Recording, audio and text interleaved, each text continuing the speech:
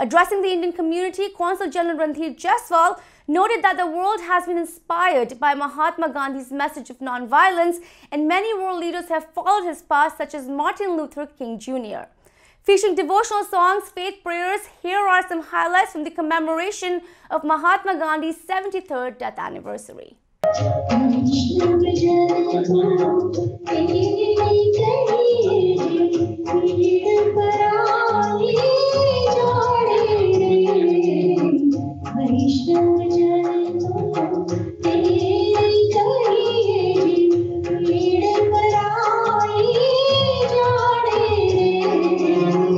So very warm welcome and namaste to them as well.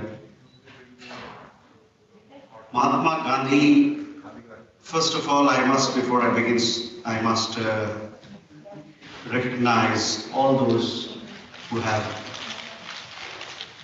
got together to make this, to celebrate this event. I must thank the chairman of Gandhian Society, Mr. H.R. Shah, and other members of Gandhian Society here in New York and United States, Mr. Bhadra Butala, Mr. Rajan Vichapalli, also a leading luminary of our community, Mr. Upen Chivukula, Mr. Deepak Chauhan, who's done so much to bring spotlight recognition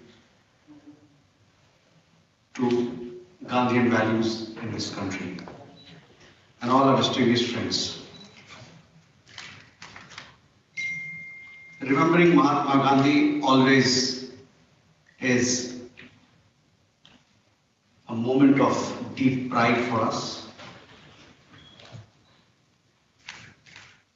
Remembering him on his Punyatithi on 30th January every year, especially in this country, has even more significance. For we celebrate Mahatma Gandhi, his values, close to our Republic Day, and also in a month where we celebrate the life and legacy of Martin Luther King Jr.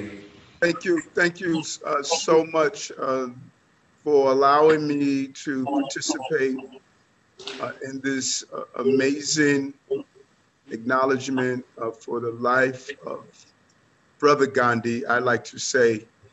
And, you know, oftentimes when we look at the impact of the life of an individual, we often view it through the prism of how they touch people in their immediate circle. And we don't look at the cascading effect. The life of Gandhi did not only impact those from the South Asian community.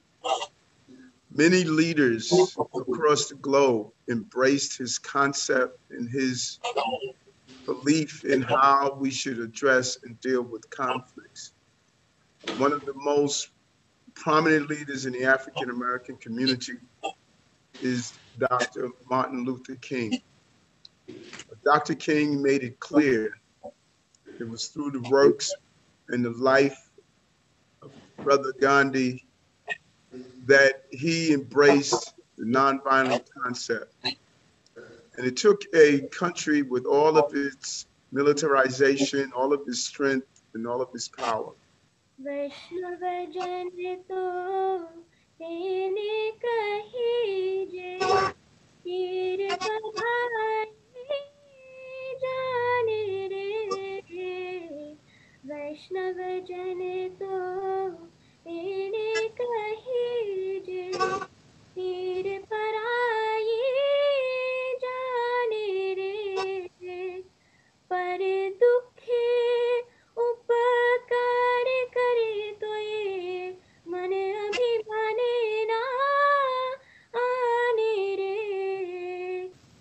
एक विनम्र तरीके से आप दुनिया को हिला सकते हैं.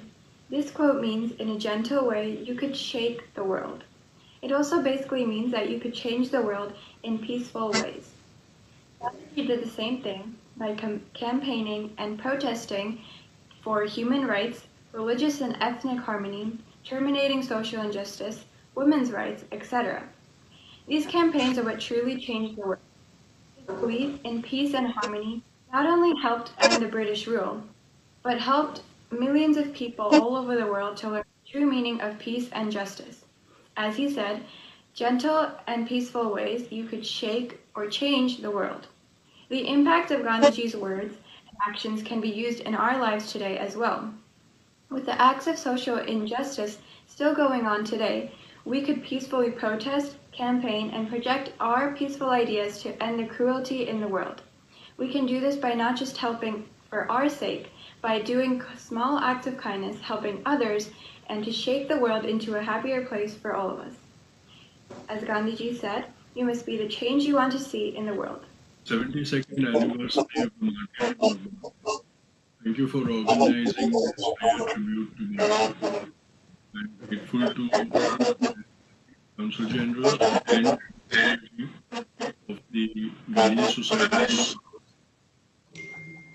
Prayers, it is to heal the world. Today the things about healing. The pandemic and also of the hate that we see prevalent in our society today worldwide. We need the healing touch of love. And if prayers can heal, then we must pray that once people love, truth, nonviolence, peace, and equality, and our creed, and make Bhakti symbol of these qualities on which humankind.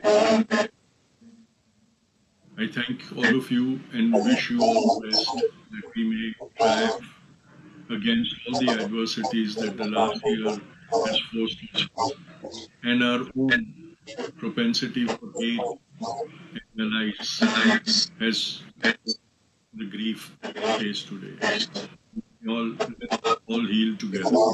Mahatma Gandhi was the great experimenter, the religious innovator, the humanitarian, the revolutionary, and the social reformer. Mohandas Karamchand Gandhi was born in Porbandar, Gujarat on October 2, 1869. After his schooling, he studied law in London and became a barrister. He was interested in wider and progressive thinking and took a job in Natal, South Africa, where he had to defend his dignity as an Indian. He organized the fight against the exploitation of forced labor. African government had to change the policy of labor and improve the conditions of the workers there. Gandhi left South Africa in 1914 and came to India. He had gained good knowledge and experience in unjust social and legal practices. After 1915, Gandhi assumed the leadership of Indian National Congress. He changed the basic concepts and organized in non-violent ways. The British government wanted to maintain their power over India with cruel and unjust ways. Gandhi followed the path of truth, nonviolence, and justice. Many British people felt the wrong and inhumane, cruel ways adopted by their own British rulers. The fight for freedom in India became nonviolent. This concept of nonviolence was recognized worldwide. Jawaharlal Nehru used to say, "Power corrupts, and absolute power corrupts absolutely." Now, there is a worldwide concept of democracy resulting in fair and free governments all over the world. As Dr. Martin Luther King once said, we may ignore Gandhi at our own risk. Thank you, and Jai Hind.